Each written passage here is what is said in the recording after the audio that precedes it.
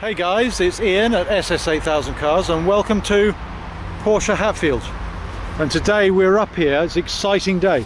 We're up here to collect the Panamera E-Hybrid. Apparently it's in the showroom waiting for us, and I must admit, I am incredibly excited. I think it's going to be a fantastic everyday car. Got James with me today. Hi. James is going to do quite a bit of the filming today, hopefully, if I can persuade him. And one thing that is in the window, which I'd just like to show you very briefly, which I got my briefcase just parked strategically in front of, is the Turbo S exclusive. And it's a car I really like, so hopefully we'll do a quick run around this as well. What a machine. Anyway, we're looking forward to today, and we'll come back to you once we're inside. All right, see you in a second. Well, hey guys, I'm with Stuart. He's the guy at Hatfield. He's going away to show me the we're going to walk down to the car E-Hybrid. We'll call it the E-Hybrid, I think. You're not going to call it any other name? No, I don't think so. I don't think anybody else calls their electric cars E-Hybrid, do they? No. Obviously, with Tesla. I and S and stuff. And all sorts of other things, but not E-hybrids. So lots of initials are being used. So the car arrived on Tuesday, was it? It was Tuesday, yep. So it's been on charge today through the balancing bay today, and it's hidden. It's hidden away. Two things that I'm really fascinated to know is, one, the contrast with the black. Yep. And the dark brown interior. And then obviously they got the sport design wheels, but they're in platinum. So I must admit, I'm really looking forward to the contrast with the black. Okay, where do you think? Maybe from over here? Probably from the front. You sort of stand there, and then Stuart and I can probably... Yeah, so it's basically one side each, Yep, I'll take and we'll go straight to the back. It will get stuck, because they always do on another way. Oh right, yeah, they get caught. Right, okay. So that's gone. Okay. Yeah. Well, we'll need it, won't we? We might need it to make it a little more local. I imagine that I might not get back all the way without getting stopped. That's probably this thing, that's steer again, so... Yeah, we'll do. I've got one. So this is it. So you can see it's a few marks from the cover, but basically under this light, the fluorescent light, it sparkles. Wow.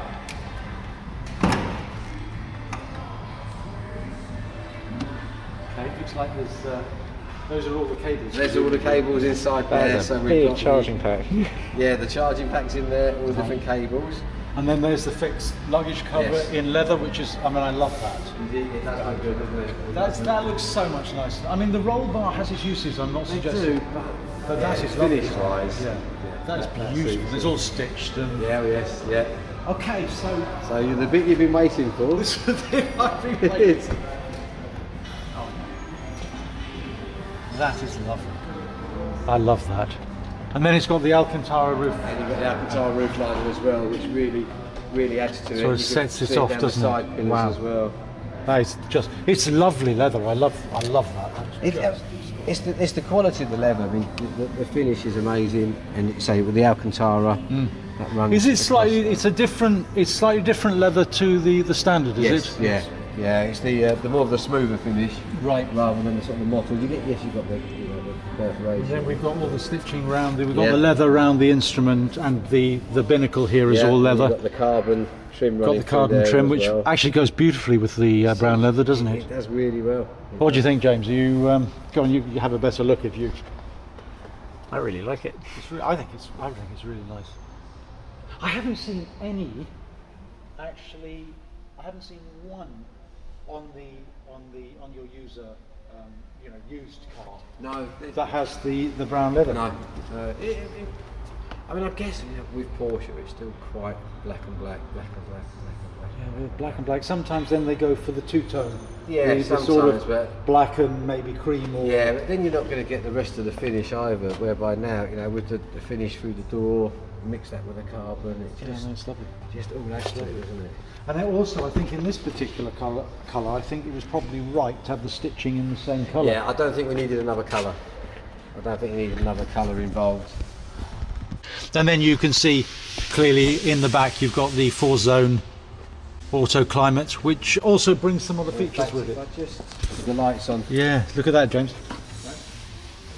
Oh wow, that's quite cool. You quite like that. And then I think there are a few other, you've got other information that you can pull up there as well, haven't you, rather than just the climate? Yeah, but That was one of the reasons for getting it, actually, was Oh, you not can so control much the about the radio vote. as well, You've got, can you imagine how much trouble he'll be causing when he's, that's why He'll be regretting what that. you can do. So how does the blind work? Just where your finger was there. That one? Yes, yeah. Ah! There you go. The frame is actually built in with. It's actually into the, oh, that is clever. Wow, isn't that clever? That would just go back and see, because you see, got it. No, that's fine. Do you see it? Do you want to stick your head in there and have a quick look? So look behind the rear seats. So looking on the seats there, and then the button at the back just towards the right. That's it. So if you just press, that's it. Yeah, just press that one. And it should go down. Yeah. And it goes down if reverse is selected. I understand. Yes, that's what they. for the visibility. Obviously. Yeah. That's very clever. It is. It's. Yeah. Thanks. Say that again, James. I say the back's nice and the front does. Yes. Well, you're still sitting in the front with me on the way back. I like the sports seats as well. They're slightly more. Yes. Can I get in? Is that okay? Oh, yeah, it's your car. Wow. That is super. Right, James, mind yourself, because I'm. That's better. Come down into a position that's comfy. There's an awful lot of lights lit up in there. Yeah. But it looks better sometimes than sort of dark inside, because you see all the lights. Yeah, I can imagine it. So we've got the Alcantara stunning. roof lining. Got leather all the way across the dash, and also the panel below the steering wheel, which is it's very classy. It has to be said.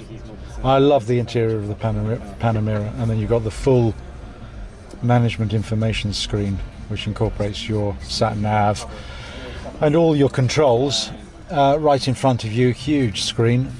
It's a very modern car, but again with the full leather and the carbon and the Alcantara, it feels very luxurious. All right, guys. Well, I'm going to get James to have a quick run round the outside now. In the meantime. Wow, what a machine. Hi guys, I'll quickly take you around the car as Dad's currently doing some paperwork. So, front of the car, you'll notice the lights are very interesting. So there are 4 points there, hopefully you can see. So there's 1 there, 2 there, 3 there, 4 there, and the main beam. And the 4 lights represent the Le Mans car, which you can see up there. So it has 4 lights on either side. And the way that would work is when it was behind a Porsche car, it would dim the headlights so it wouldn't dazzle them. When it's behind an Audi car, which was obviously trying to race, it would try and dazzle them to keep the headlights on, which is all very clever. So they've tried to kind of keep that look within here, so it kind of holds a bit of a sport design to it, which I think looks really nice, especially when the lights are on. When the lights are on, which we'll try and show you later, it really looks fantastic. So Dad's gone for the platinum wheels. I think they're much better than the standard silver wheels. They don't shine as much, and they also stand out quite nicely with the colour Dad's chosen for the car. You might notice that in the calipers he's gone for the black ones instead of the standard green ones, because he didn't want it to stand out. Personally, I think the green ones look quite nice because they show it's a hybrid car, which only the hybrid cars really tend to have these days. But Dad wants it to be less showy, so he's gone for the black. Now the inside of the car is a completely different story. Now Dad had the old Panamera, the version before this, and gosh, they have really updated everything. So it has a Bose surround system, just like the old one did. But I mean, the quality and beauty is just so beautiful. I mean, the colour's absolutely fantastic. It's got a lot more electronic features, and this whole section is a screen. It's absolutely massive. I'm sure Dad will show you at some point what all the features are, but there are so many from what the guy's already shown us at the dealership. The steering wheel is absolutely fantastic. So here you'll notice you have different settings. So you've got sport, hybrid and normal drive. Oh sorry, that's electric, sorry. So you've got sport, hybrid and electric, which you can switch between at your fingertips, which is quite nice, instead of generally having to do it on the screen, which is quite good. The grip of the steering wheel is fantastic, and I absolutely love these, they just do such a nice click when you click them. I can't imagine what it must be like to be driving when you're flicking through the gears. Absolutely brilliant. So now the back is wonderful, and I can't wait to sit in the back of it. So the back has rear heated seats, and Dad has gone for the option where you get the screen, but you get to control everything the exact same as you would from the screen in front. So that includes radio and media and things like that, which is quite cool. Sadly, Dad does have a button in the front which allows him to disengage us touching any of those buttons, but it's quite cool if he lets us do that. And then you've got your own personalised vent system and things like that, so I mean it is a real luxury to be sitting in the back of this. The car also has USB plugs right there for back passengers, which is quite helpful for long journeys, because I'm sure Dad will take us to France as well. And the seat belts, I think they go quite well with the leather colour here. They really stand out quite nicely. Okay, so that's just a quick overview of the car.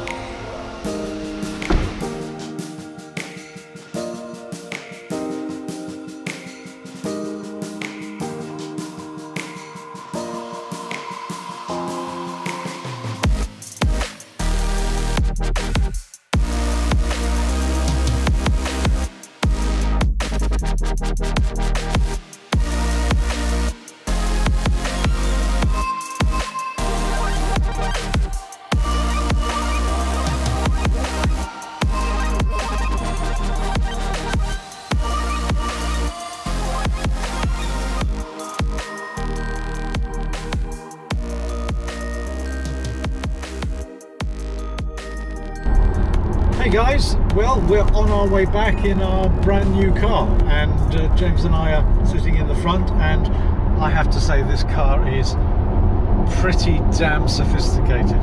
You would not believe how many different parameters you've got for different settings.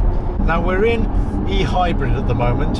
You have effectively electric, you have E-Hybrid, which swaps between electric and the power source in the car, and you have Sport and you have Sport Plus, which has the engine on the whole time. The engine's pretty unintrusive.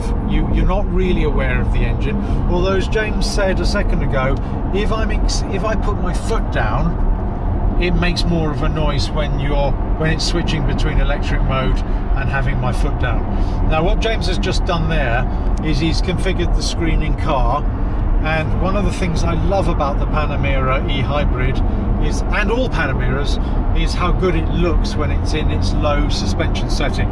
Now when you set it up in low suspension setting, it immediately goes to chassis sport, but it's not uncomfortable. I think James would probably confirm that, mind you, we're on a smooth surface, but you'd have to say it's not uncomfortable at all. You wouldn't even think the chassis is in sport, you think it was in comfort.